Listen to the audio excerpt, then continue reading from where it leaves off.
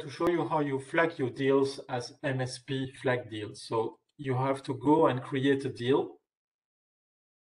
And then, of course, you as we will check and we will take, let's say, this partner. Voilà, Telecinex. And then you just simply go and click on continue. And then we say, let's say that we test MSP Flagged Deals.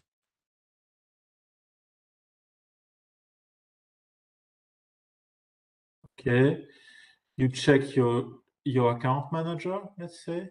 Voilà. The end customer address can be the end customer address where you're going to service the solution, and customer contacts. Then you go and click on create a deal. And then you see a global price list EMEA availability, and you see here intended use. You just click here and you see managed services coming in. You place the expected time and proceed to items. This managed service will only be available if you are a provider specialized partner. You fill in the end customer address. If you don't have it, you can search for one. Okay, add it, save and continue. And then you will be able to go for the quoting. Let's say that I'm interested into an MR36HW. You add it to the SKU. You want to have,